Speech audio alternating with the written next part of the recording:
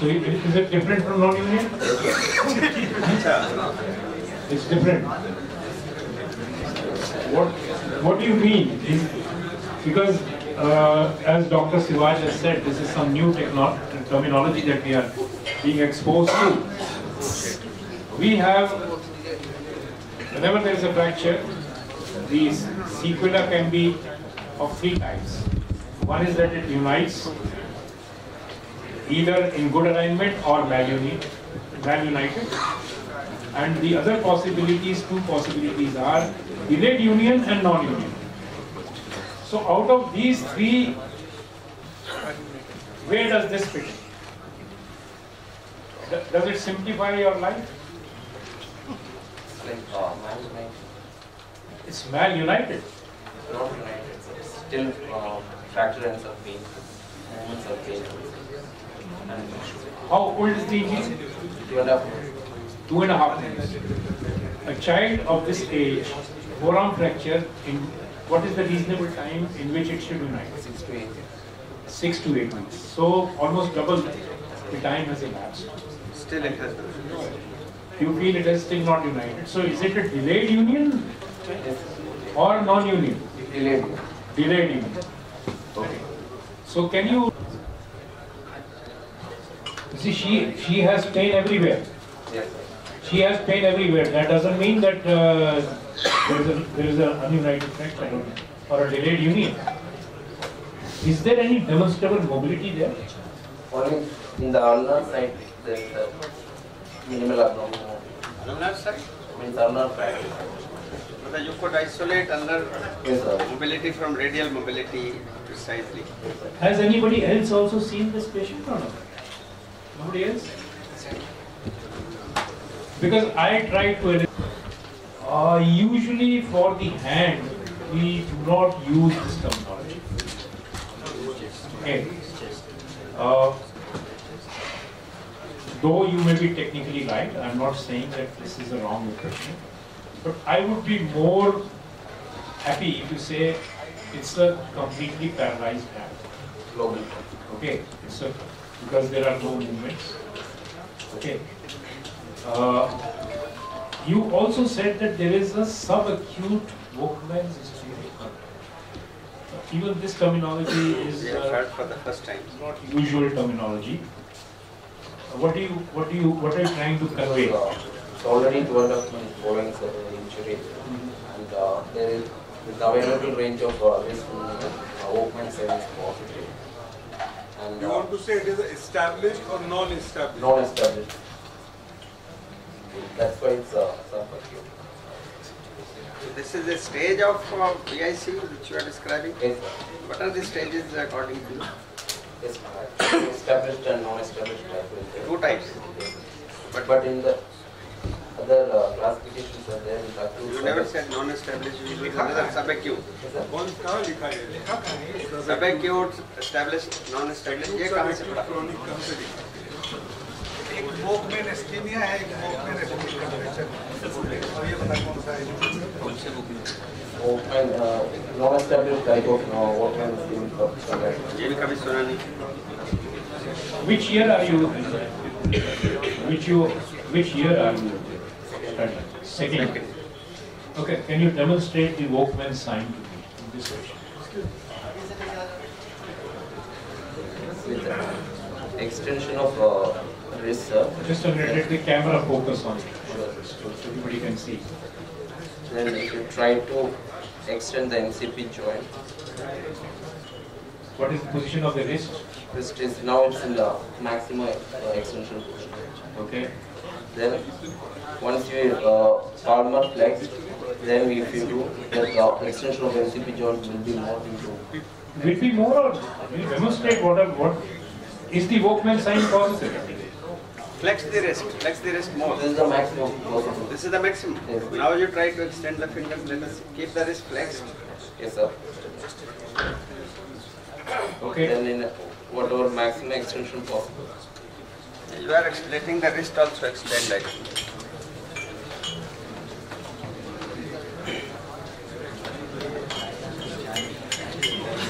What are the deformities in a Volkmann's ischemic contraction?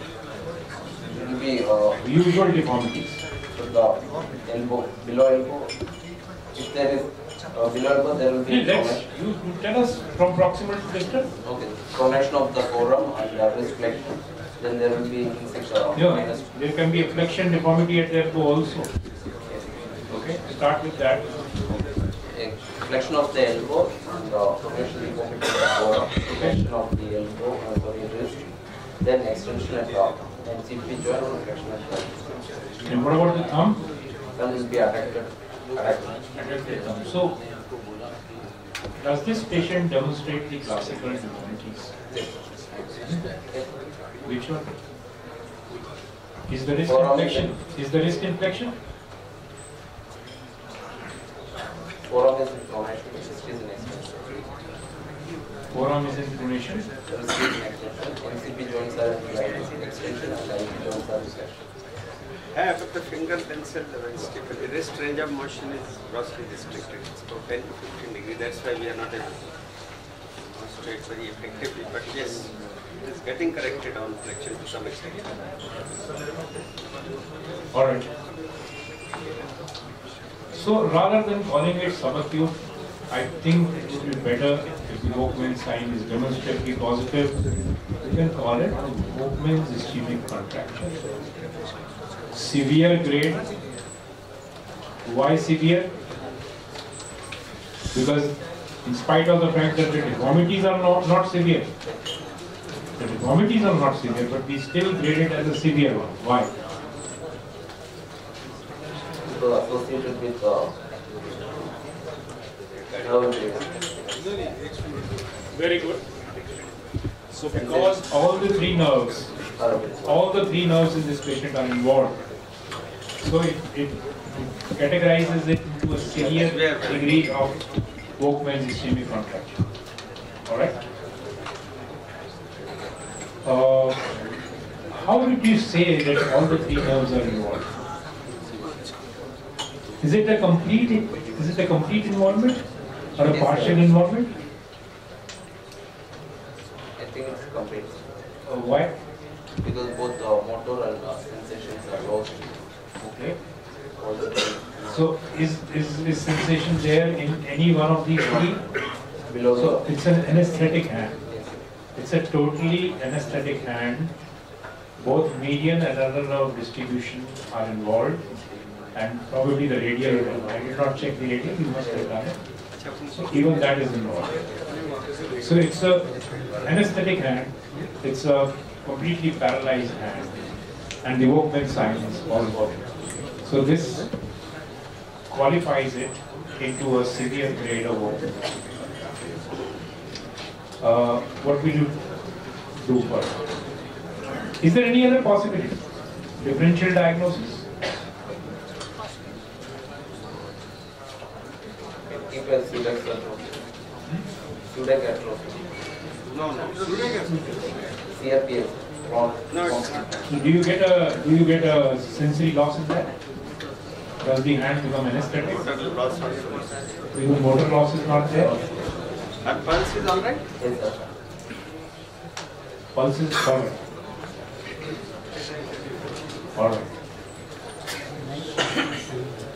Very nice physical sign here. Bundle stress. Intrinsic contraction. It's a very nice demonstrable physical sign here. I came back to check for the Volkmann sign and that. Because in severe cases, there is also intrinsic contracture that happens.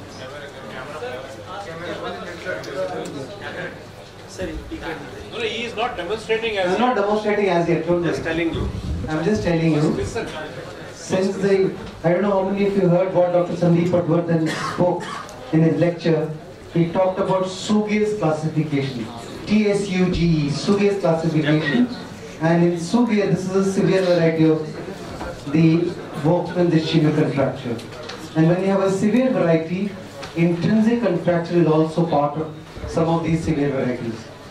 Okay, so when you have intrinsic contracture, you must, the lumbricals, they cause flexion of the MP joint, and they cause, you have extension by the long the long finger extensors, and the IP joints are extended by the interosseous. Okay. Now, when I'm keeping the fingers in flexion, in extension, in maximum extension, like that, I'm able to flex the fingers nicely. Can you see that? The functional position of the hand is this. Why? Because the ligaments and the intrinsics are stretched to the maximum in this position. The intrinsic muscle, interosseous. So when I'm extending this, you're able to flex this nicely. When I'm flexing this, can you see that? समोरचा camera लावा. हां ठीक.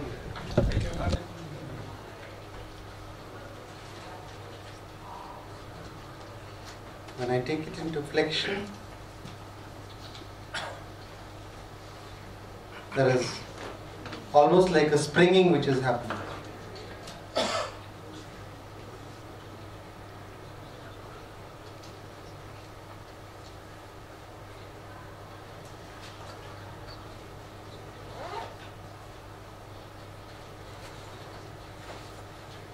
There's a lot of stiffness and pain there. That's why all these joints, the moment you flex, in this position flexion is possible. In this position there is. So how will we manage this patient now? Before we go on to the management, I want to emphasize on one very important point is, whenever you have an upper extremity case, the first thing which you should try to convey to the examiner is, are we dealing with the dominant limb or the non-dominant? Because this problem is not there in the lower extremity, though we have a dominance there also. But function of both the lower extremities is identical. But in the upper extremity, dominant limb is much more capable, much more dexterous. So it's important. Is it the dominant limb? So right hand dominant, it's a paralytic limb, no sensation there, with contractions. How will you manage this? I would like to take one X-ray of right forearm APM. Okay, let's put the X-ray there. X-rays. Do we have the X-ray or not? What that contraction is? I'd like to do a serial LCV and EMG study with the dynamic splinting of the. You see, I don't think it is required. And it's going to be, this hand is quite painful. Wherever that is, you see, it's a little surprising that on one hand we have the anesthetic hand, and on the other hand, the moment you try to touch, she has pain. You reach the end of the road on both the sides, and there is a long segment of fibrosis only. There's nothing else. There are procedures for that also. Nerve grafting procedures. A nerve sacrificing the ulnar nerve to graft the median nerve. All these procedures are there. But the thing is, you have to just talk about the basic principles. So the basic principle is, initially splint, mobilize, protect the hand, wait. Do not be in a hurry. And then maybe 3 months down the line, if nothing happens,